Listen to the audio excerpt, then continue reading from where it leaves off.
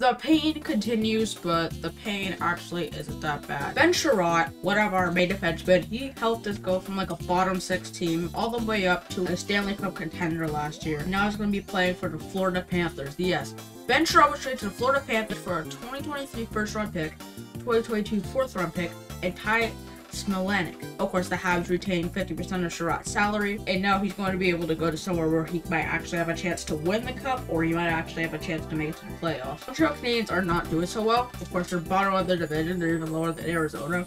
The sad part about this is that this isn't going to be the only trade. There's going to be a lot of trades coming up, and Ben Chiarot was one of our essential pieces, and it's very sad to see him go, but Ben Chiarot, you've been a lifesaver for us, and we wish you the best. This Tyler Semilanic guy, he was drafted in the round 3, 74th overall by the Florida Panthers in 2020, and he's playing in the NCAA with the Quinnipiac University. This season, he's played with 13 goals and 9 assists for 22 TP. With a player like that, you really have to develop him well. It's very sad to see him go, but all good things must come to an end! To an actual end! Are you